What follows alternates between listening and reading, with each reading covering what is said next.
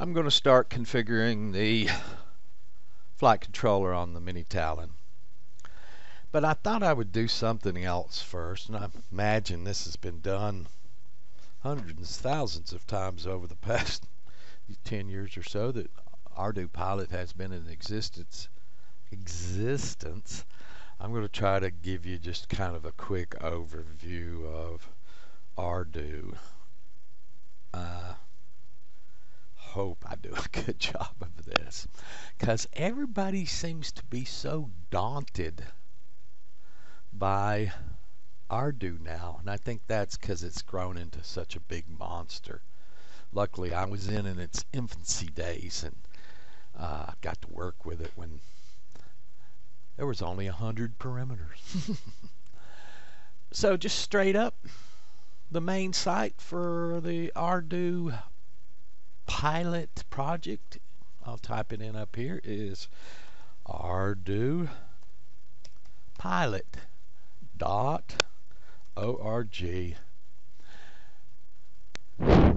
This is the main page for everything. I'm going to state this right now real quick. Some people pronounce Ardu. Some people pronounce it in other ways. I don't know which is exactly absolutely right. I don't have any problems with what others call it. I may make a lot of mispronunciations in a lot of things I do in life. I'm not going to hold others' feet to the fire to be perfect, because I'm not. With that said, this is where it all starts. This is the home page. The most useful thing to you is probably going to be the docs right here. So I'm going to click there first. Okay, ArduPilot. Main name to cover the whole project. But for each platform that they concentrate on in ArduPilot, they add that platform name to the end of Ardu. And I call it Ardu because I think it comes from Arduino in the original, but that's just, again, my opinion.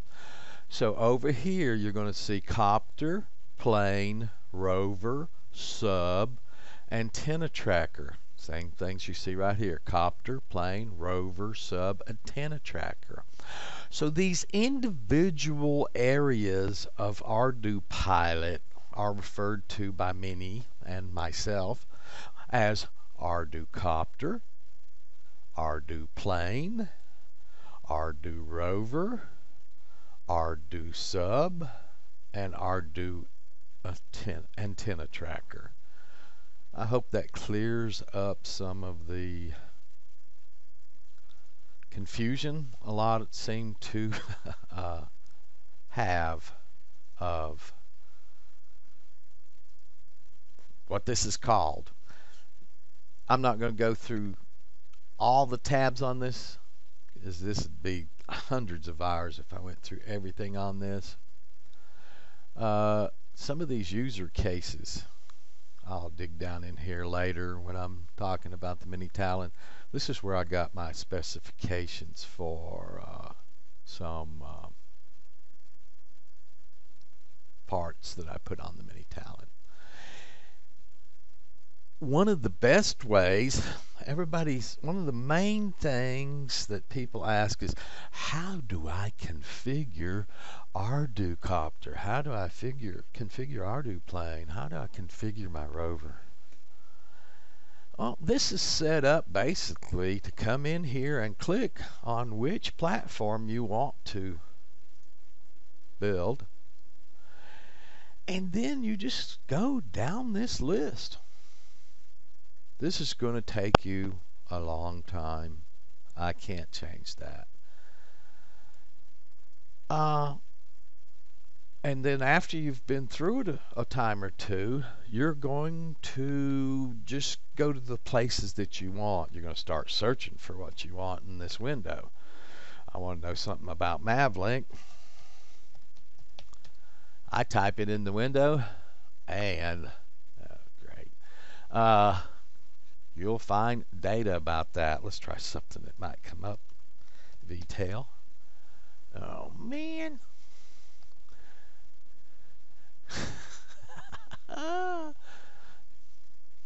Maybe that's because I'm in copter. There's not a VTail copter. Oh man.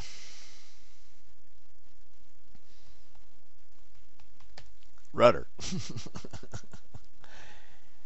uh, oh well. I'm being thwarted at every turn.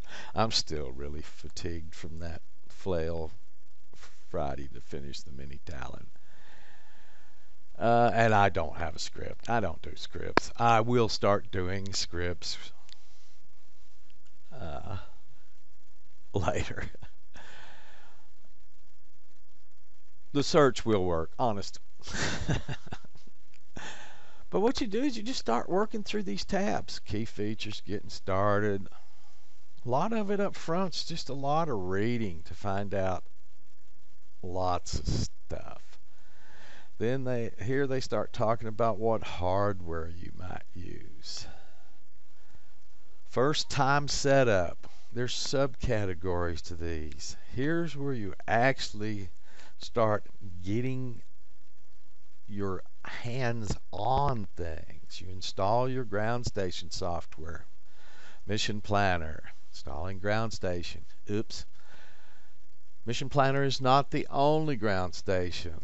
There are other ground stations. I'm not going to go into every one of these tabs. There's thousands of them. Mission Planner, APM Planner. I don't know if that's still out there.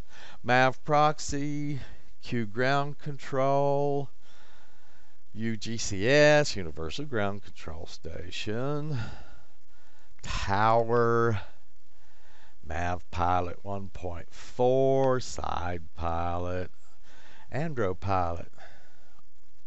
I tried to load this one recently. I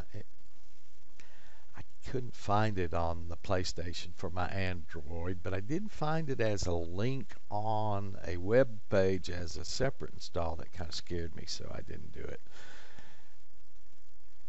Here's additional information for what you'll need with some Android items. I've tried a lot of these. I tried this one. Basically, most people use Mission Planner. And the secondary one most people use is Q Ground Control. I like Mission Planner. I've always used it. That's all I'm going to say about that. Here's gives you a little information. This assumes you're just green. You've never done RC. How to mount your autopilots, wirings, talking about ESCs, motors, installing GPSs and compasses, talking about magnetic interference, vibration dampening. If you're going to get into Ardu, I honestly would choose this. I did. In my early days, I read everything on these pages. 9 years ago, I read this day after day after day after day after day. Over and over and over. That's how I learned things. Talks about loading the firmware onto your boards. How do you do that? Connecting Mission Planner to ArduPilot.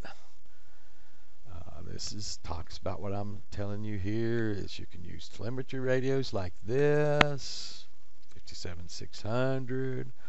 You can use USB cables. This just basically goes through everything step by step. So this talks about first flights, topic under there. This will start telling you about your flight modes. This is your pre-arm safety checks, how to arm and disarm your platform, tuning, measuring vibration, which is very important. Hover throttle for a vertical is extremely important. You really want that 50% throttle to be hover, because you want to develop in your brain in a panic situation. If throttle is part of what you want to get to a position quickly, you want to kind of go for that 50% position physically on that gimbal rather than thinking about anything else.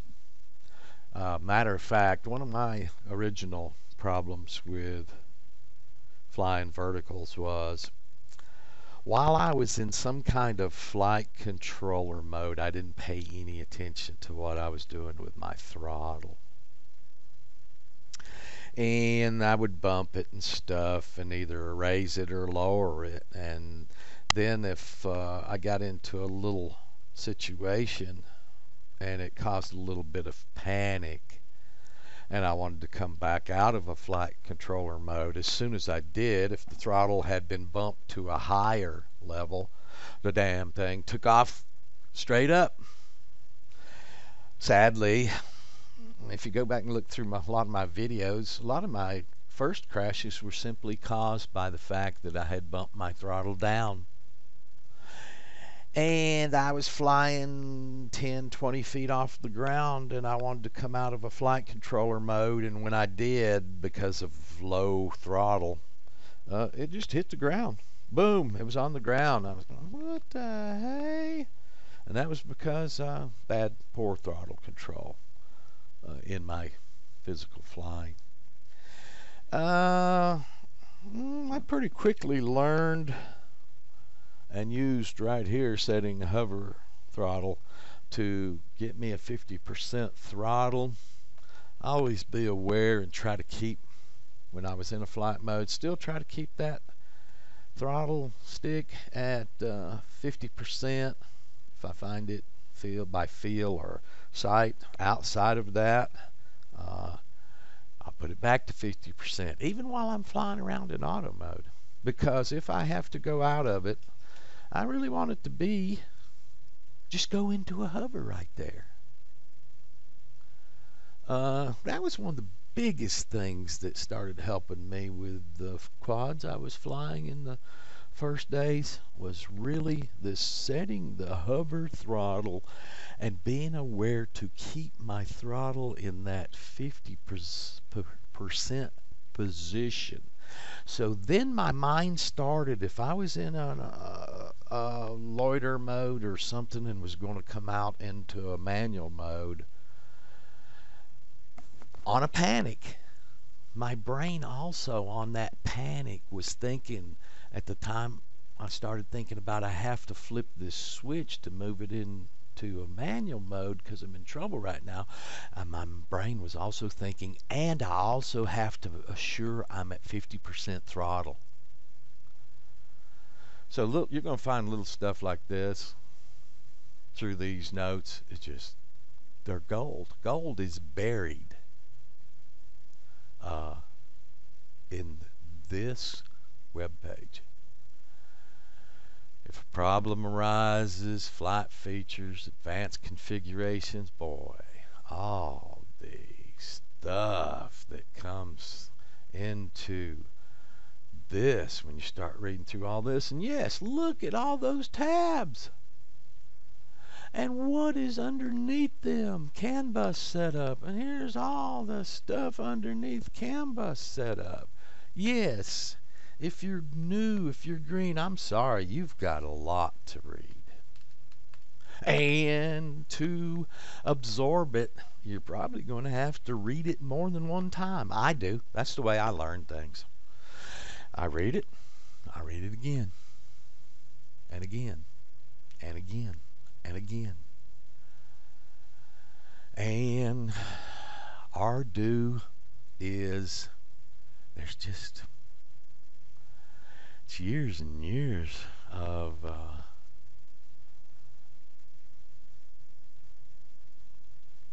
text here. Some of it a little outdated, some of it not, some of it's even wrong because it all was left there. Some of the things that are wrong is in the early firmware versions, there was a way we set up VTELs that as the firmware versions came up and up and up, and then it way up in years, 5, 6 years in, they completely changed their software and started doing channel mapping differently, and therefore the setup of a VTEL changed completely in that version. But the old text telling you how to set it up incorrectly is still there. It's not incorrect if you're using the version that was spoke about at that time, but it is incorrect if you're using the current version. Little things like that are in there. But there is just so much in here that you're going to have. It's nice. If you don't use BL Heli ESCs, then it's just extra data to read this and learn how you might use those. If you're using a CAN bus, this is going to be very important to you. So what I'm trying to do here, and I might not be doing a good job of it, is trying to just, how important is this web page? Mission planning. How do you do mission planning with Mission Planner? Log files. How do you analyze log files? Let's tell you everything. So I'm going to kind of stop this right here because I think it's getting kind of long. With ArduPilot projects, the most important thing is to just read this. Go into these docs right here on the ArduPilot page. Choose which one of these. Probably going to start in one of these first 4. Choose one of these 4 that you want to begin with, and then read everything on it, and then just start doing it. I don't know. I can help you with this. I try to help you with this, but this is the best help and advice I can give you. Read the ArduPilot page. Myself, I was wanting to compete in the Spark Fun Autonomous Vehicle competition in Boulder, Colorado, and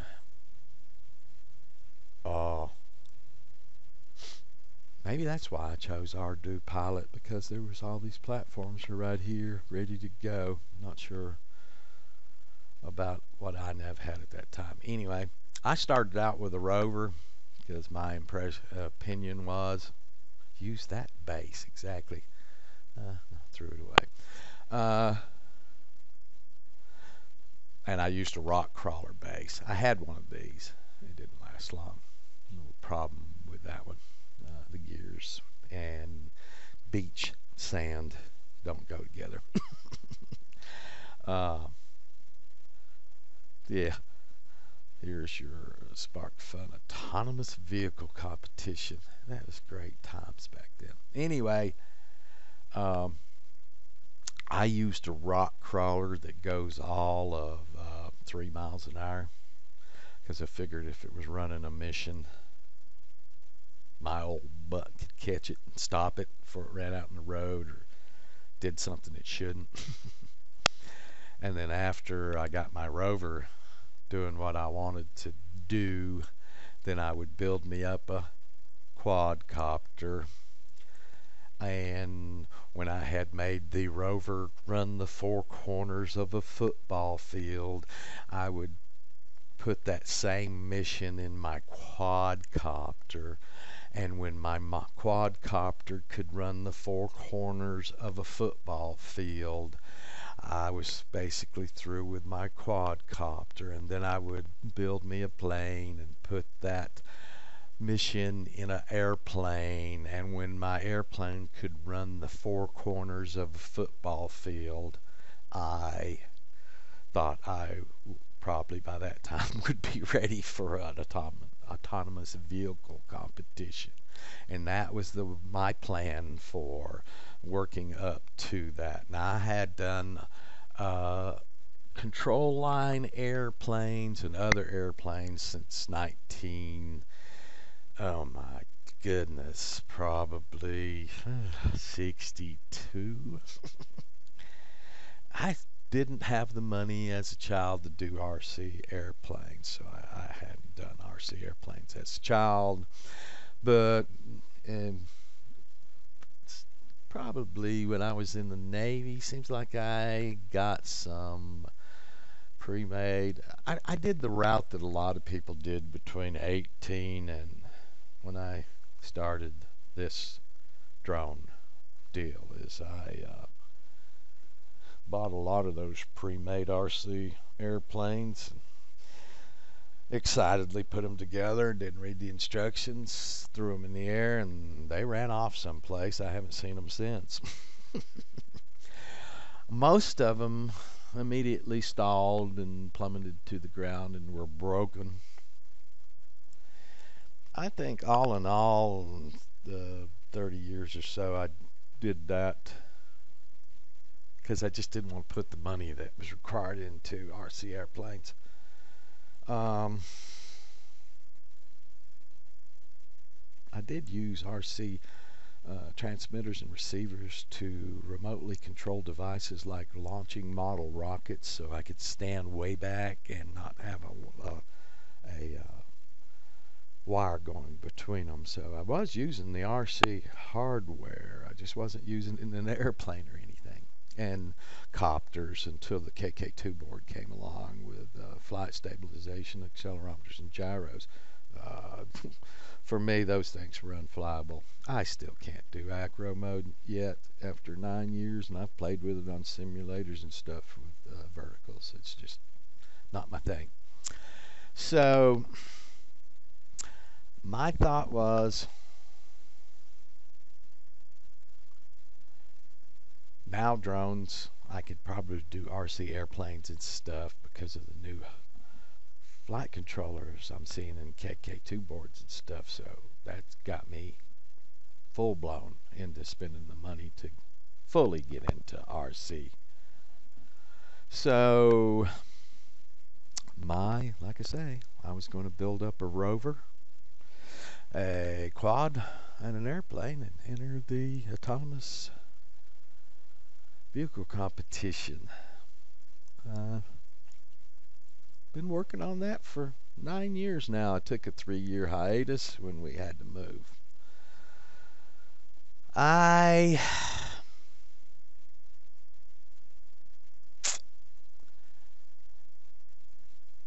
don't know what else to say. I'll start with my build of the mini Talon going exactly into Mission Planner, but this is an overdue of ArduPilot, Ardu Copter, Ardu Sub, Ardu Rover, Ardu Tracker, Ardu Plane under the ArduPilot open source program. And for those that are daunted by this, right here, ArduPilot.org is your Bible. I don't know of any way around reading this. Well, yeah, you can do like lots of people do, and I do myself. Buy something at the store, open the box, try to put it together without reading the instructions, and learning the hard way. You're going to save yourself a lot of grief if you just read ArduPilot.org. Based specifically, what was that picture? Let me see if I can go back to that one. Gee, brother. That's a hell of a helmet you got there. I do use a safety hat sometime, but anyway. come over into the docs. Do read choose which platform you want to do. You don't have to do me. Do like I did. Rover, copter, and then plane. Slow, a little faster. Can put it into hover mode when I'm trying to chase it down. If it does something funky and starts to run off, at least if I can get it into hover mode or position hold mode, the rest of my run, I don't have to keep running after it. In the case of an airplane doing up to 100 miles an hour, I'm not going to catch it, first of all. They're up in the air. Choose your approach path on your own there. Okay. That's an overview of ArduPilot.org and my opinion of logical approaches to learning ArduPilot. I love ArduPilot. But I want to learn iNav, and I just want to learn all of it. I've always loved electronics, and when the drones came out, I saw a K2 board where they had accelerators and gyros, and I didn't have to try to figure out how to keep that darn helicopter flying. I was hooked again. I've always been into RC airplanes. When I was a child, even though I didn't have my own, I was at the RC fields a lot. I was at airports a lot past the age of 18. Started getting my pilot's license for real airplanes at the age of 19. So from the age of 19 on, I was I'm at airports a lot, still to this day. All right, thank you. If you have any questions, put them in the comments. I'll try to hit each one of them individually.